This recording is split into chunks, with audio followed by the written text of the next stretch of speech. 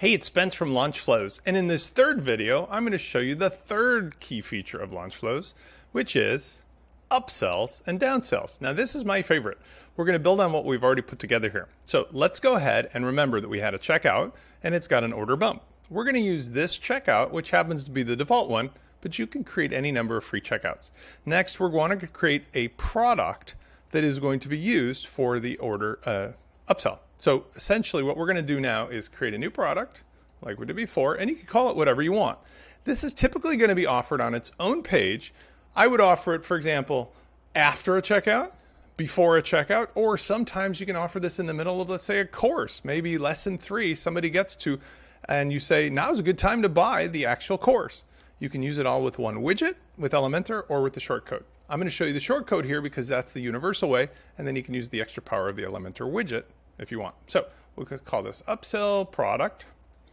And like always, we're going to get and create, whether it's virtual or it could be an actual downloadable, or it could be something that's shipped. It doesn't make a difference. Here we're going to give it a price. Let's say this is $150. Now what we want to do is go to LaunchFlows and say, like we did before, where should this be purchased at?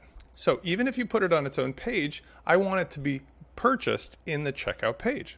Worth pointing out, if you want to offer a series of offers, one, then the next, just daisy chain them. So instead of putting the checkout page here, you could just put the next offer page. So essentially, this is the place that somebody goes to after they add it to the cart. And then this is the place where somebody goes after the checkout is done. Here, I'm going to keep it simple. It's just a page. It's going to send it to the checkout. So I'm going to choose checkout like I did before. Next, we can decide what we want to do here as to whether this is something that is exclusive, only in the cart with solo checkout, or not. I'm not going to bother with this because this is the kind of product that they can add with the order bump. So I'm going to give it an image like I did before. And let's give something different. So I don't know, let's put the piggy bank. And now we're going to go ahead and publish. So what we've got now is a product that we can use on any page. Let's make that page. We're going to go ahead and say pages, add new. And again, you can use a post or a page. Page that has the upsell. You obviously won't call it this. This will just be a content page.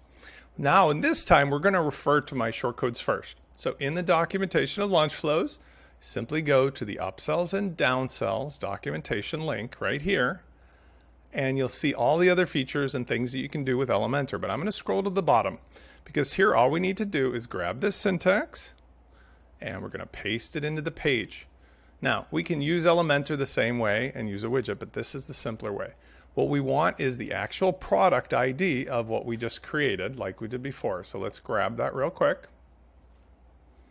And that's 2209. So we simply do this. We say upsell product 2209. Next, we want to say what's the page we want to take them to. And in this case, if the answer is no, I don't want this product, you'd probably want to take them to the checkout. No big deal, right? So let's do the same thing. We're going to look at the ID of the checkout page. And in this case, the ID of the checkout page is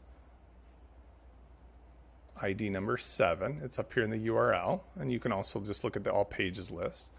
So we'll say 7. And then if you want, you can also change the wording on the buttons. So yes, I want it, and so forth. If you're using WP Fusion with your marketing automation, you can also automatically add tags and so forth. And if you want, you can also change the various things about whether to show the full image, show the title, and so forth. Let me show you with all of the parameters first. When we publish this page with the default parameters, we get something that looks like this. It's really nice because all the key things are in place. We've got the title, we've got the price of the product, we've got a yes and a no thanks button. If we were to go back and just edit the syntax, it's really simple. Instead of saying no thanks, you say, I'm good, and so forth.